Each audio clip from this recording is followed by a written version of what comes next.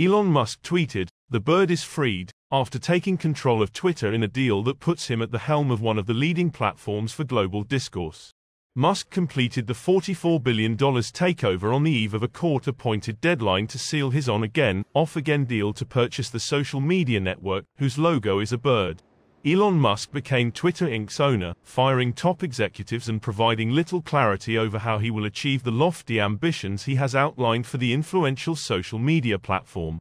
"The bird is freed," he tweeted, referencing Twitter's bird logo in an apparent nod to his desire to see the company have fewer limits on content that can be posted. The CEO of electric car maker Tesla Inc. has, however, also said he wants to prevent the platform from becoming an echo chamber for hate and division. Other goals include wanting to defeat spam bots on Twitter and make the algorithms that determine how content is presented to its users publicly available. Yet Musk has not offered details on how he will achieve all this and who will run the company.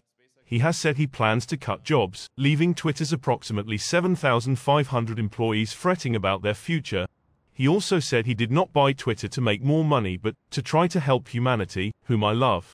Musk terminated Twitter Chief Executive Parag Agrawal, Chief Financial Officer Ned Siegel and Legal Affairs and Policy Chief Vijaya Gadde, according to people familiar with the matter.